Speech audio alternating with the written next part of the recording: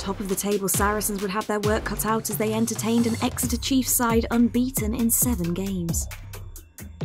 Zoe Harrison opened the scoring for the hosts with an early penalty. That was followed by the game's first try, prop Donna Rose forcing a route over the whitewash.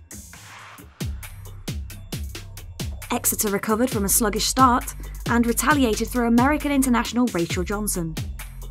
Saracens went down to 13 players as yellow cards were shown to May Campbell and Eloise Howard respectively in a spell of ill-discipline from the home side. The visitors made the numbers count.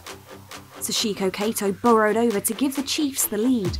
Johnson then finished a determined forwards move for her second of the game. Cantona converted, and the visitors led 21-10 at the interval. The second period started in the same fashion as the first, Harrison kicking 3 points. Lottie Clapp burst through Exeter's ranks to bring Saracens back to within a point.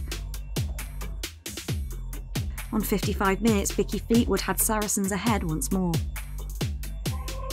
And Campbell completed the second half comeback with her 16th try of the campaign, the second highest return in the league so far.